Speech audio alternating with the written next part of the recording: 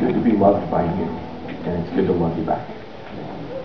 Let that be the theme and the core of who we are and of our time here together. Once again, we ask your Spirit to be here, to be the ruling force, to lead us in what you'd have us do. Amen. Morning. Morning. How you doing? Pretty good. Good. How's your week? Good. Good? How many of you had a challenging week? Go ahead, raise your hand. Had a challenging week. All right. Good job. Thanks for being honest. Some of you are lying.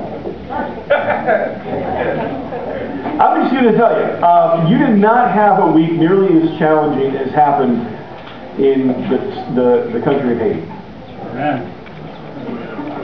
I'm sure that most of us at this point are aware of what transpired this week.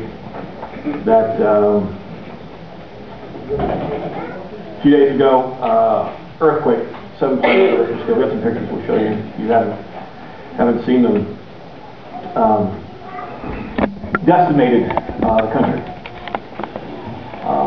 One of the poorest countries in the Western Hemisphere, if not the poorest, decimated by this earthquake that leveled many parts of the city of Port-au-Prince, which is their capital. You're at tables, and so I want you to count the number of people at your tables. Just for a second, just look around and count 1, 2, 3, 4, 5, 1, 2, 3, 4, 5, 6, 7, 8, whatever, okay? And then I want you to have every third person stand up, okay? Just every third person stand up. If you do it, great. So you have 6 people, you're going to have 2 people standing. You have 9 people, you're going to have 3 people standing. If you're in the middle somewhere, then just work it out. You can stand up. Stay standing. Don't sit down. Don't sit down. Every table should probably have at least 1, if not 2 or 3 people standing at their table. I look around. If this were Haiti, these people standing would be dead or injured. 1 in 3 people that you know, dead or injured. Stay standing. The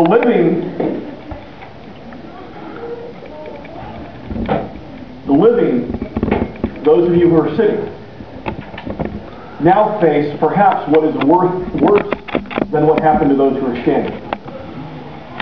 Because now you're in a place where the airport, at least as of yesterday when I stopped and finally turned off CNN, can't get any planes in, the port is destroyed, can't get any shipment in, there's no clean water, there's no electricity, and sanitation is probably pretty much non-existent as well.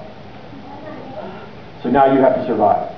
While wondering if the person next to you is alive, trapped, dead, lost.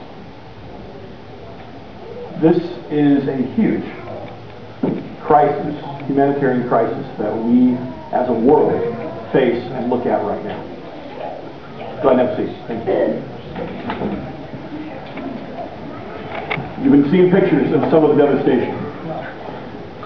I want to show you a clip from CNN because I think it shows the impact in a different way.